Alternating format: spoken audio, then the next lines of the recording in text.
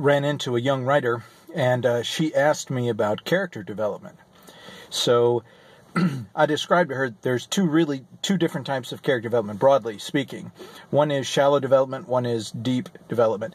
So shallow development is when you purposely don't develop a character. You give just enough background information to be able to convey who they are quickly, and then you use that character. So those characters that are shallow or cardboard characters are used as a tool.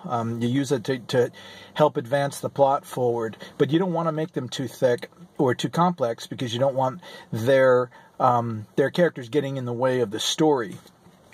So then you have your regular characters, and it's interesting because you always want to have a backstory. Now, as a screenwriter, I like to use some of the skills I use as a screenwriter, as a novelist, and basically you have to imply your background. Now, in a novel, you can tell a lot about their background. I like to remove some information and let readers really kind of infer a lot of the things that I want them. It gives them kind of a job and gets them some skin in the game as they're reading, trying to figure out this character that they like. But really, you want to make characters like real people. You don't want to think of them as characters. You want to think of them as people. So when you're done with the book, that you miss them.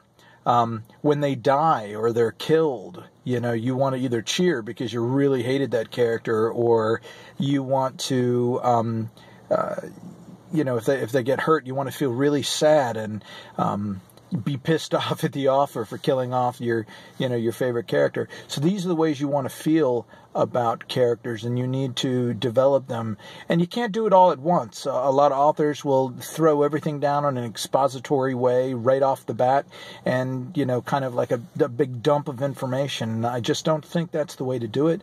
I think you allow them to develop slowly, and you grow as a reader as that character's growing, and then you have an attachment to them, and you'll have more attachments to different characters. But broadly, at least, that's what I would say, the kind of some of the logos I have when I'm developing a character.